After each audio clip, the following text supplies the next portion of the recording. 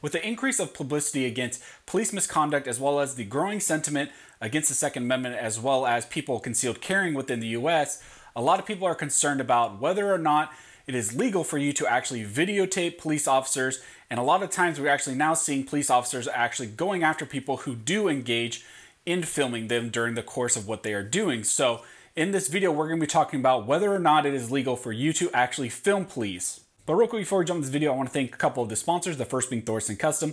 Thorson Custom provides so much more than California compliant rifle parts and features, but they also help advocate for our Second Amendment rights and actually target getting rid of those laws that actually make their parts relevant in the state of California. So they're an amazing company, and if you'd be interested in taking a look at them, I'll put a link to Thorson down in the details section. I also want to thank Got Your Six. For just $2.99 a month, you get access to a lot of amazing things on their app. This includes things like the Initiate Freedom button, so if your Second Amendment rights are ever violated through something like a red flag law, you can click this button and what is an Amber Alert for firearms owners goes out to members of your group. So it's a really neat app, and if you'd be interested in taking a look at it, I'll also put a link to them down in the details section. So in this video, we're going to be talking about the legalities surrounding filming police, specifically in the state of California, because many of you are familiar, I am a licensed and practicing attorney in the state of California, so that is my practice area.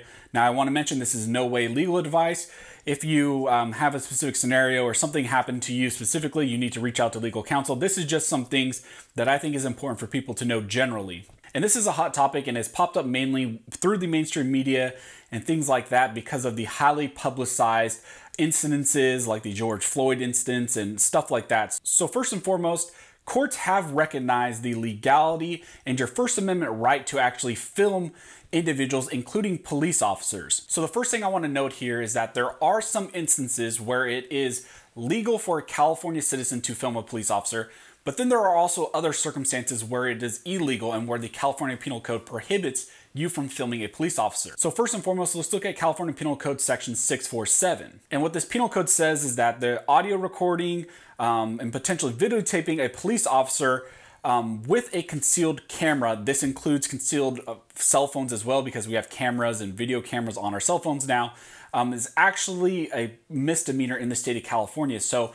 if you are trying to film a police officer but is concealed, under this Penal Code 647, that is illegal. So that's the first one I note. There's this distinction in California's law about filming while it's concealed and filming while it is open. So we just established that it is illegal for you to film a police officer while the video camera or the camera or your phone is concealed. But what about when your camera is open and obvious to the police officer? Under this instance, when your video camera, your phone, whatever is open and you're openly filming a police officer, generally you are within the legal rights, your legal rights within the legal realm to film police officers. Again, though, there are some carve-outs that gives protection or additional protection to police officers. When you look at California's laws about filming police officers, you have to film them while they're in the course of their duties. You can't follow a police officer while they're in a Walmart shopping. They're not in the course of their duties. They're not performing their job. So in that instance, even though you're filming them openly, California law would not protect you in that instance, because they are not actually functioning as police officers when they're just shopping or even when they're off duty. You can't film a police officer while they are off duty. Another important thing when you're talking about filming police officers, you cannot interfere with them while they are performing their duties. So if in the course of filming the police officer, you are interfering with them and you're preventing them from actually performing their job, that is also illegal. So even though you are generally allowed to openly videotape police officers, if you're actually interfering with them, that is a no-go. And there's one more thing you want to look at as far as analysis in your factually specific situation, and that is whether you are filming the police officer in a public place or in a private place. There's a huge distinction under California law about public property and private property. Generally, California law protects you and allows you to film police officers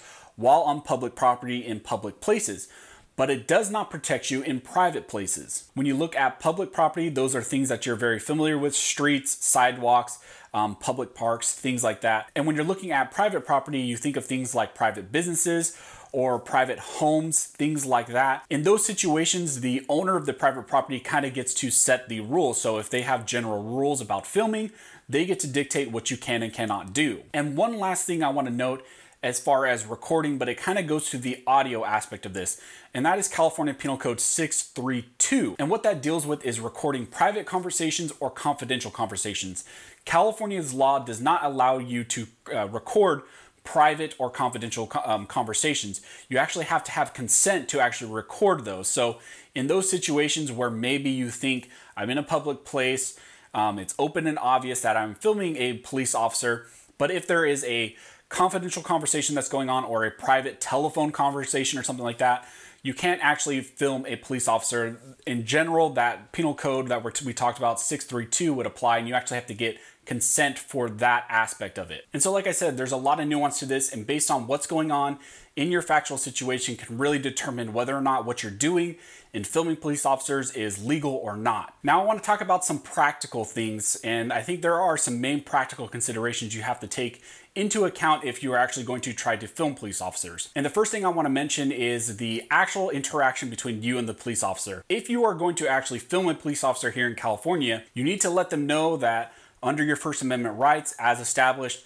by court cases and under California's penal code, you are allowed to legally film them, and that you are asserting that First Amendment right to film them, that you are actually filming them. Again, make sure that the recording device or the phone is open and obvious, and let them know that you're not interfering with them. And you need to let them know that, hey, if they need more space to perform their duties, just let you know and you will give them more space. Another practical thing I wanted to mention has to do with there is a very high likelihood that when you're interacting with the police officer, they're going to probably ask for your ID. And I'm not going to get specifically into the ID laws, but just understand generally, unless you are being detained or arrested, you are not required to provide an ID to a police officer, except there are exceptions. Of course, if you're pulled over, in those instances, you have to provide an ID or a driver's license. But generally, let's say you're just on the street, you're filming a police officer, if something's going on and they walk up to you and ask for your ID, ask them if you're being arrested or detained. If you're not, you are not required to provide an ID. Another practical thing to understand is that there is a likelihood that while you're in the course of filming police officers,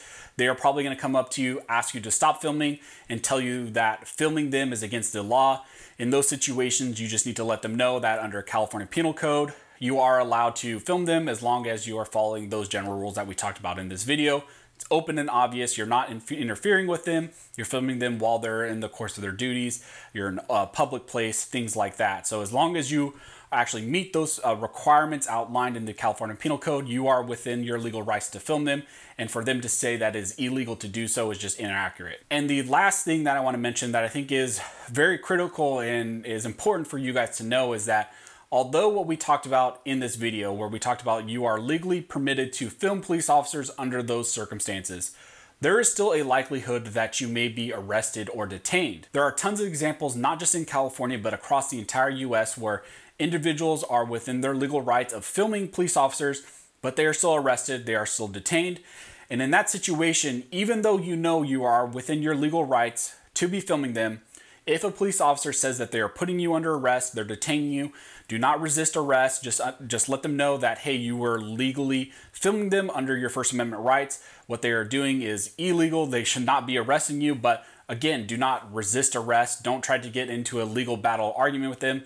Practically, what could happen is you could still get arrested or detained. And so I think that's something you need to take into consideration. And so for me personally, for the situation to warrant me actually filming police officers, there would have to be something very serious going on where I say, hey, I'm going to take that risk, where I know there is a potential that even though I am legally within my rights to film police officers right now, I might still be running the risk of being arrested or detained. So like I mentioned, it would have to be a circumstance or situation that would really warrant me taking that risk. So if you guys have any questions, go ahead and comment down below and I'll try to answer the best of my ability. Also, if you like this video and like to support the channel, one of the best ways to do that is to like, comment, subscribe, and make sure to hit that notification bell because that helps the channel analytics. So as always, thanks you guys for watching.